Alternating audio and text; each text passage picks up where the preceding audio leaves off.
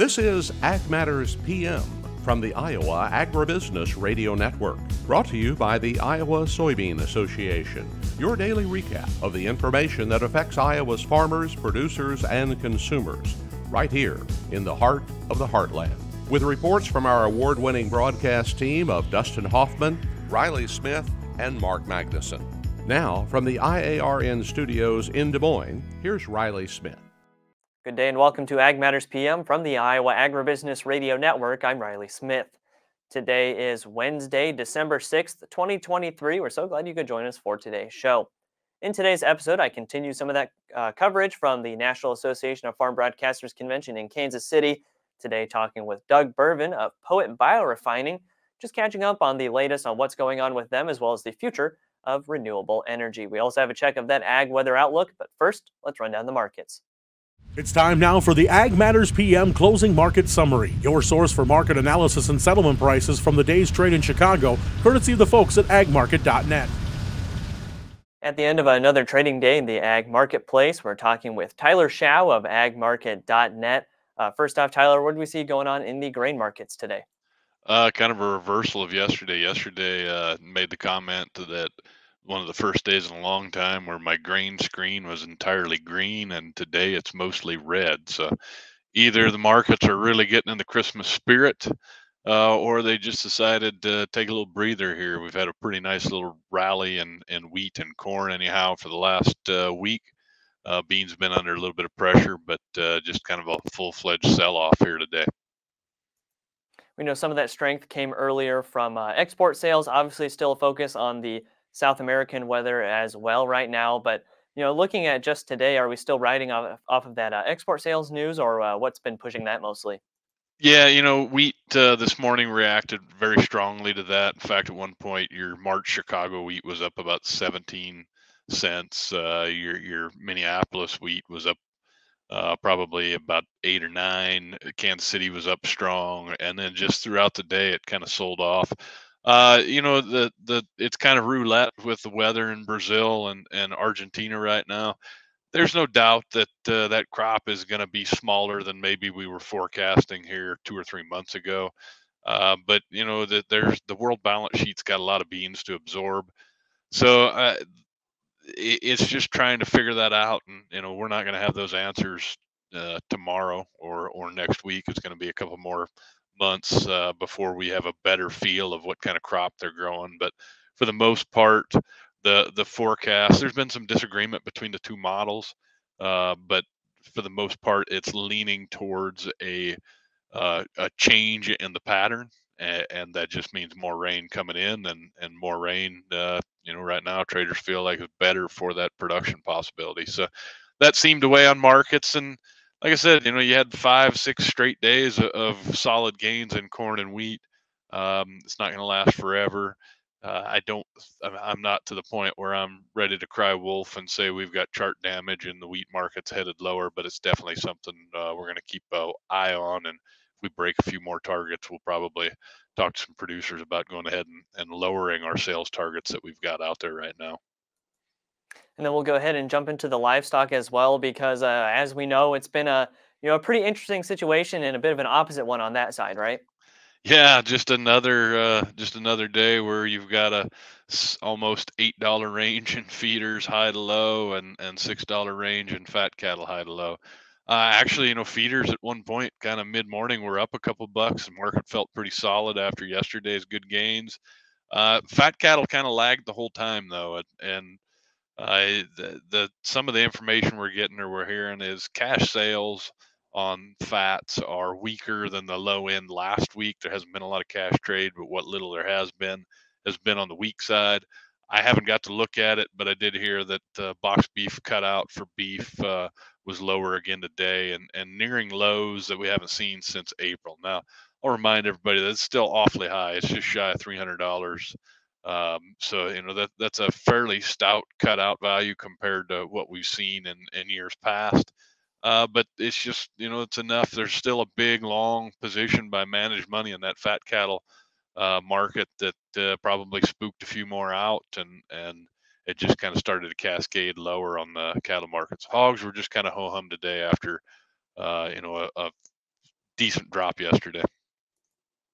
And then, obviously you're in the spirit of the markets right now with the Vegas shirt today, but there's a lot of things going on with, it can feel like you're throwing darts at a board. Like you said earlier, kind of spinning the roulette table, but then sometimes you get the markets looking, now the board is a roulette table and you're throwing darts still at the same time. So looking for, what farmers can do in this position and try to make sure that there's less of that chance involved.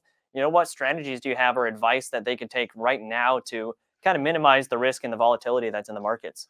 One of the things that I've been pitching to some producers, like take corn, for example. If you are behind the 8 ball and haven't got a lot of corn marketed, we're not exactly super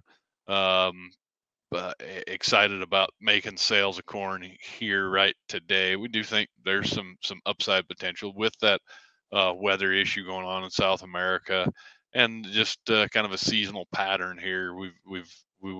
Wouldn't be surprised if we saw this market tick higher. If you want to put in some protection, puts are incredibly cheap right now.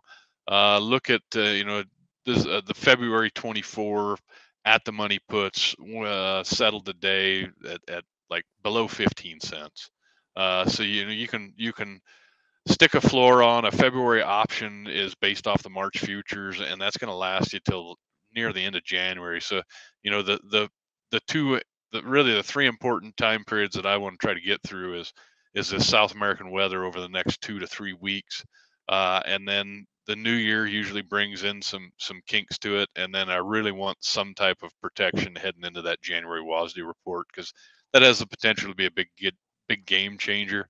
I'm not going to go out and tell you what direction I think that's going to be, because we haven't even seen the December WASDE report yet. But buying that February option will get you past those three major time periods. Same thing with some soybean options. There's some decent puts that you can buy that are kind of down around the recent lows that you can get for 20 or less than 20 cents right about now. And going forward, if you got the grain in the bin, at least you're not super concerned about the thing falling out. We're still concerned about much lower prices moving forward. So we encourage people to look at some of those strategies and reach out if you need some help. Thanks for the advice, as always, today, Tyler, and of course the great analysis as well. For those of our listeners and viewers who would like to get in touch and learn more from the folks at agmarket.net, how can they do that? Check us out on the internet, agmarket.net, and if they want to call me direct, the number is 701-987-6009.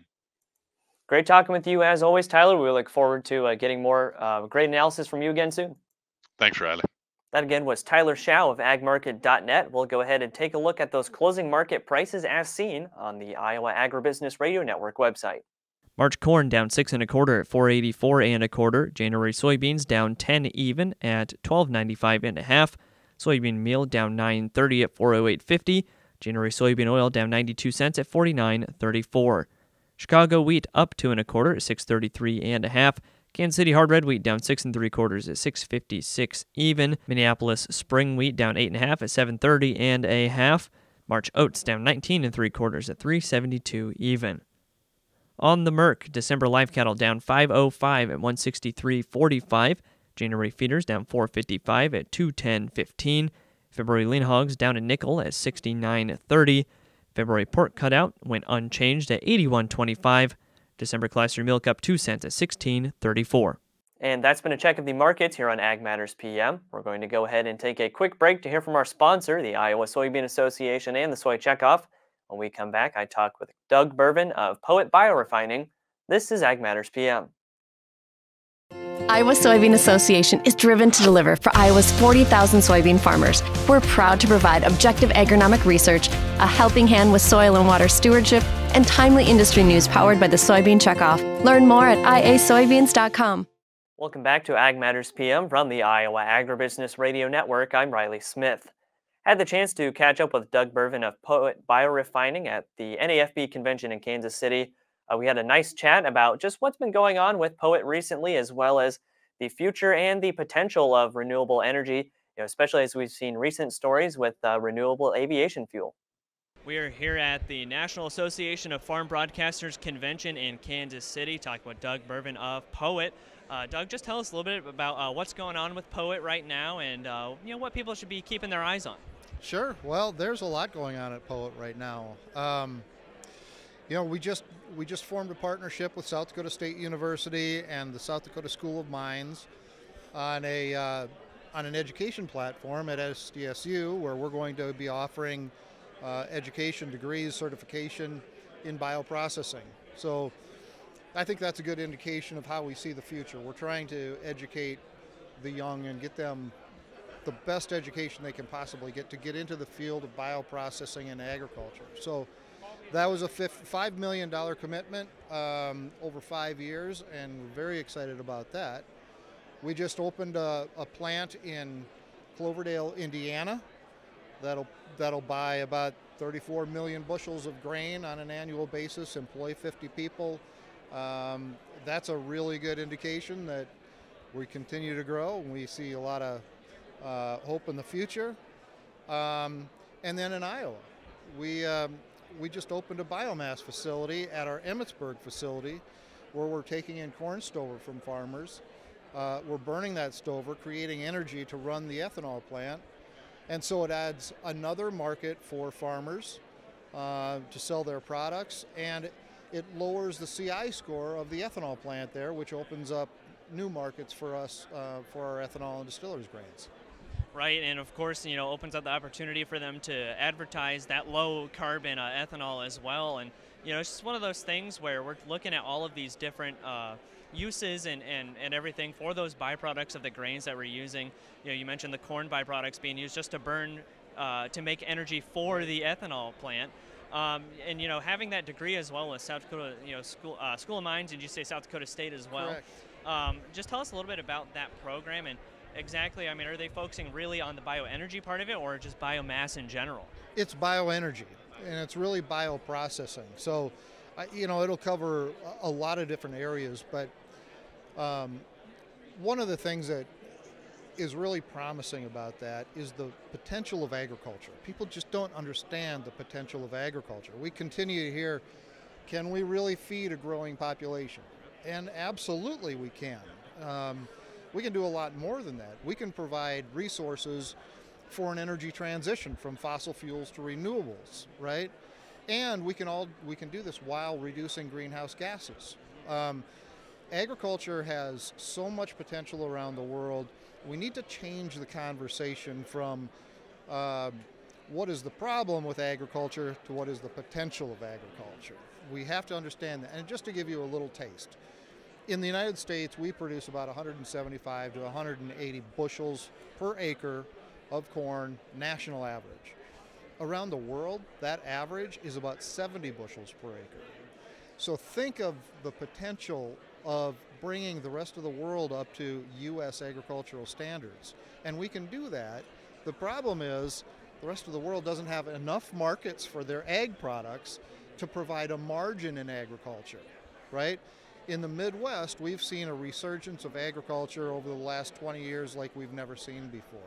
And that's because biofuels came up and soaked up surplus grain, supported the price of grain, created a margin in agriculture.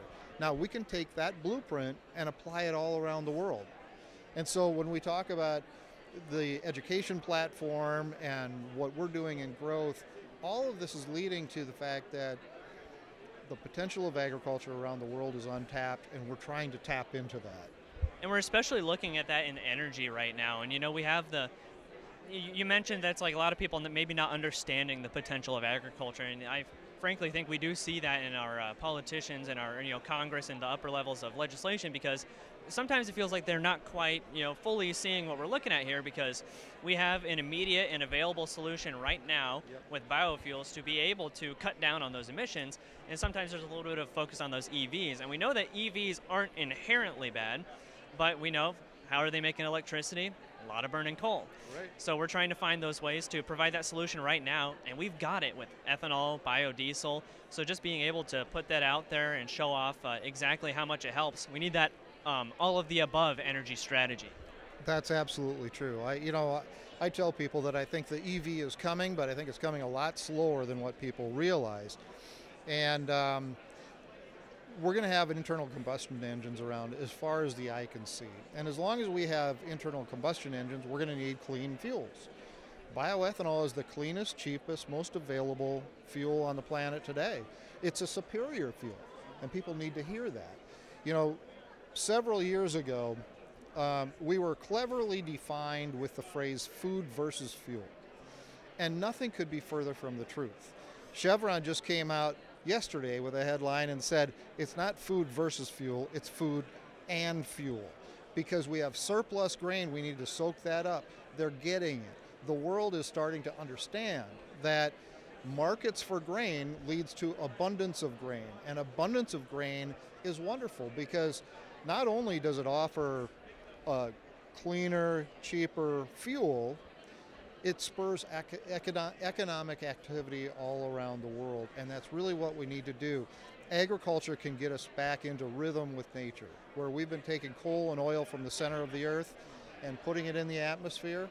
We can take corn and biomass and these types of products and have a circular economy, get back into nature. So, you know, all of our efforts are focused on that type of aspect, reducing our carbon score, expanding our markets into all kinds of different things, whether it's going from E10 to E15 or getting into sustainable aviation fuel or export markets. Boy, the future is so bright, and we just need to make sure that people have the right messaging. Yeah, the opportunities are virtually unlimited when it comes to all the uses for byproducts that we have out there. Now, thinking specifically about that Emmitsburg processing facility, tell us a little bit more about that and just what exactly the benefits it will be to provide for POET. Sure. Well, we built a cellulosic facility in Emmitsburg alongside the bioethanol plant several years ago. That cellulosic facility stalled for a number of reasons we don't need to get into. But in our effort to reduce our carbon score, we saw an opportunity there to reignite the solid fuel boiler, providing a market for biomass for the farmers. I think they will appreciate that along with their grain. And from an ethanol standpoint, by burning biomass, you reduce your natural gas usage, which helps your carbon score. And as we drop our carbon score down, markets open up for us. Sustainable aviation fuel is a really good example of that. Aviation fuel is a huge, huge market. Today we produce about 16 billion gallons of bioethanol in this country, and the market for sustainable aviation fuel dwarfs that. So not only can we expand, we can just flourish again with more growth in bioethanol as we reduce our carbon score. So it really checks a lot of different boxes. And then you mentioned something earlier too about product diversification. We often say we can make anything out of a bushel of corn that they can make out of a barrel of oil. It's just a matter of biotechnology and economics. And so whether it's corn oil for renewable diesel, whether it's distillers grains, whether it's bioplastics and biochemicals, that's where we're going.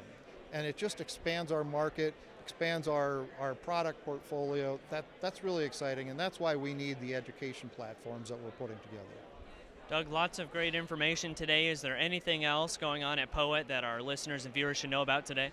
Well, I think you need to know that we see the future as more promising today than we ever have.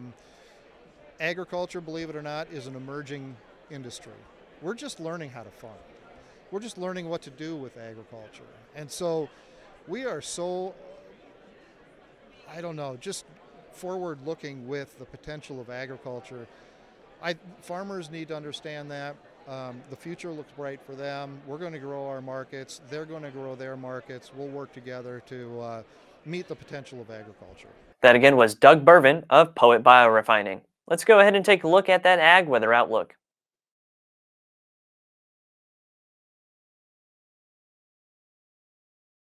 Aside from the temperatures, a pretty unremarkable forecast for the next couple of days. We're looking at sunny skies to partly cloudy skies, a bit of breezy conditions, but otherwise, like I said, those temperatures climbing a bit higher and unseasonably warm for this time of year. So let's see what the National Weather Service has in store for the next 24 hours. As you can see from the National Weather Service, today we have variably sunny and breezy conditions with highs ranging from about 40 to the mid-50s. Tonight, mostly clear skies and really pretty pleasant conditions with those lows overnight ranging from the upper 20s to mid 30s. And tomorrow, sunny skies and warmer, almost unseasonably warm temperatures, with those highs ranging from the low 50s to low 60s.